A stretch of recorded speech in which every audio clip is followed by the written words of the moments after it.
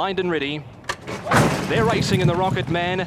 And one of the last ones out was Cavello. There was no early speed from Nova Strike. Aramco and Limbs Cruiser there, the last quartet.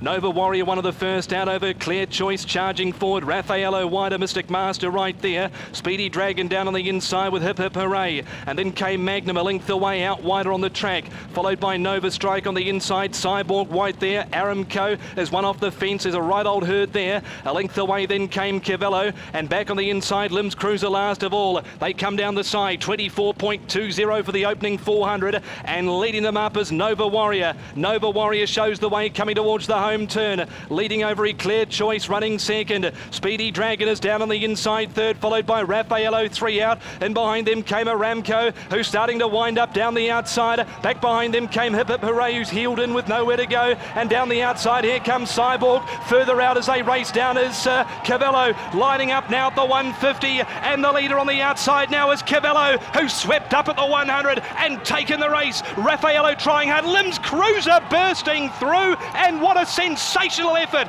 Limbs Cruiser's won the Rocket Man, has come from nowhere to win over Cavello and Raffaello. Close up with them as they've gone to the line was Aramco, followed by Magnum, and in behind them Cyborg, Hip Hip Hooray, Speedy Dragon, next in a Clear Choice, Mystic Master. Well back was Nova Strike.